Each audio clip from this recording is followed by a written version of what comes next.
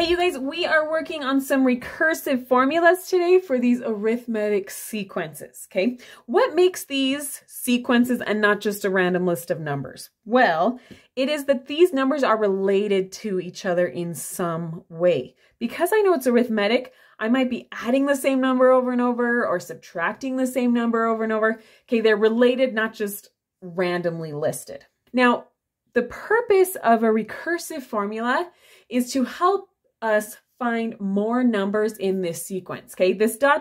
signifies that this sequence keeps going. It doesn't stop there. The recursive formula's purpose is to help us find more numbers in this sequence. Now, as you're doing problems like this, you're going to hear about explicit formulas as well. And you're also going to hear about geometric sequences. If you're looking for videos of those kind, I will link a video in the, a playlist, I should say, in the corner for you.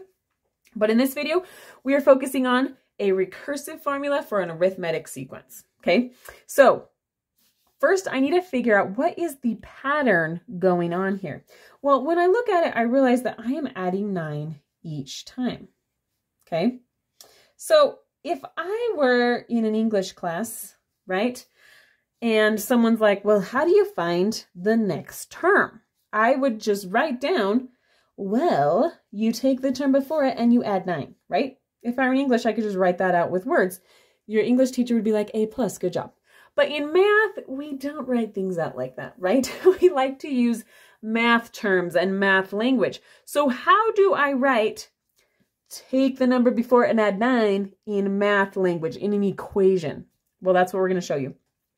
We need to go over just a little bit of notation terminology really fast, and then it falls together pretty quickly, okay? So when you're working with these, you're going to see a lot of A's and a lot of N's. The N refers to the place it is in line, basically, the place in the sequence. So N equals 1 is the first number in the sequence. N equals 3 is the third number in the sequence, and on it goes, right? When you see A with a little number like this, a little subscript, A sub 1, that's talking about the value of that number, okay? So A sub 1 in this case is -4. You're also going to see A sub n quite frequently. What that is saying is plug in whatever number you want for n to find that in the sequence. So if I had A sub 100, I'm looking for the 100th term.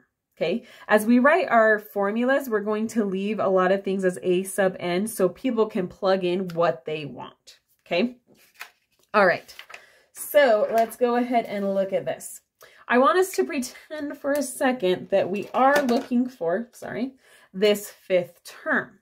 Okay, so to find, this would be A sub 5, right? Because this is A sub 1, A sub 2, 3, and 4. If I wanted to find that, I'm just going to add 9 to 34 and get 43. All right, but pretend I don't know that and I want to find it with a formula. Well, I'm going to figure out what did I do to find that. Well, I took A sub 5. Sorry, I didn't take it. That's what I'm looking for. So I'm asking, what is A sub 5? A sub 5 is equal to, I took A sub 4 and added 9, right? Beautiful. But I want to be able to do that for any number in the sequence. So how do I show that? I can say, for whatever number you want to find, take the one before it. But how do I say that in math language? I say it A sub of n minus 1. Okay, because isn't 5 minus 1 4? So what this really means is the number before it and add 9. Okay, isn't that what we do? Oh my gosh.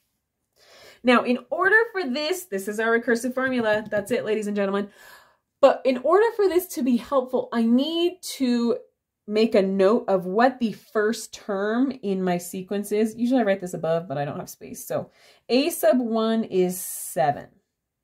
Okay, because recursive formulas are wonderful, but they do have a bit of a limitation, which is to be able to find a number in the sequence, I have to know the one before it, right? In order to know the 5th term, I had to know the 4th. So if I want to know the 100th term, I can find it, but I have to know the 99th, right? And to know the 99th, I have to know the 98th and so on. So yes, this will help me. And this is where we're stopping on this one for now. But if you want to learn about explicit formulas where you can just figure out whatever number in the sequence you want and you don't have to know the one before, check out that video in the corner, okay? But let's do one more. So this guy, what are we doing each time? We are subtracting 6 each time, okay? Subtract 6, subtract 6, okay? So if I wanted to tell someone how to find it, right, I would say, whatever number you want to find, right? Take the 1 before it, n minus 1. If you want to find the 10th, you take the 9th, right?